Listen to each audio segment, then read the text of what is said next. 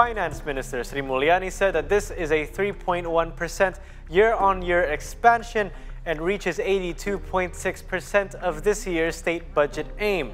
She also explained that state expenditures have grown by 2.8% year-on-year to 1,967.9 trillion rupiahs. She also added that the primary balance, which is the total state revenue deducted by budgeted state expenditures, excluding debt interest payments, also achieved a surplus.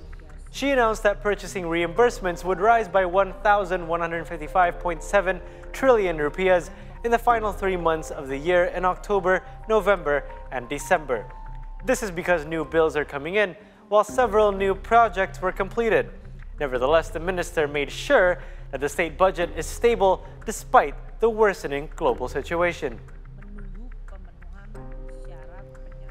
Dengan posisi ini, dengan pendapatan negara dan belanja negara tadi, maka posisi APBN adalah dalam posisi surplus 67,7 triliun rupiah atau 0,32% dari produk domestik bruto.